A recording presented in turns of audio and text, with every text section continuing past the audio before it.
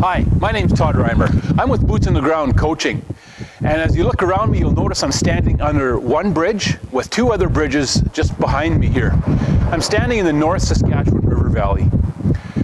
And there's three bridges. Two of them are almost identical, and one is older.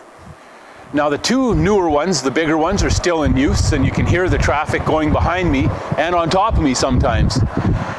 The old bridge isn't in use anymore. It hasn't been in use since I was a child, because it was too narrow, it was getting too old, and it was in disrepair. All three of these bridges are a little bit different, and the older one is a lot different, but there's something significantly the same about all three. When you look behind me over here, what you'll notice is there's something called a pier. Each of these bridges have piers, and those are the things that hold the deck of the bridge above the river.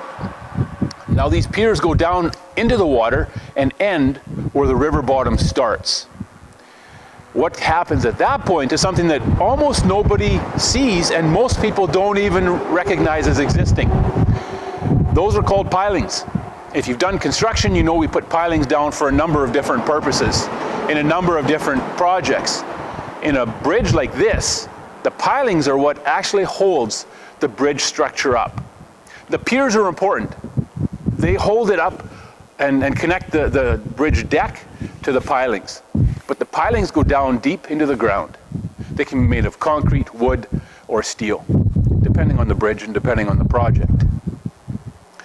This is the part, though, of the bridge that most people don't even know exists. But it's one of the most important parts.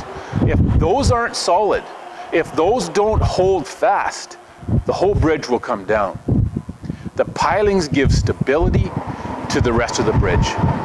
And we're holding a workshop and a seminar in Alberta and BC in April and May.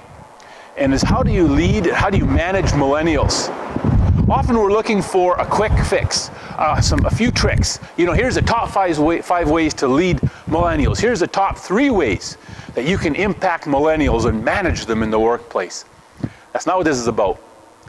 This is about the pilings, the things that go deep into our leadership, the things that make us solid, the things that make us able to lead not just millennials, but to lead men and women of any generation effectively and successfully. We want to be able to bring out the best in anybody we're leading. We want to help them be productive, successful, produce products that have quality, and to be safe.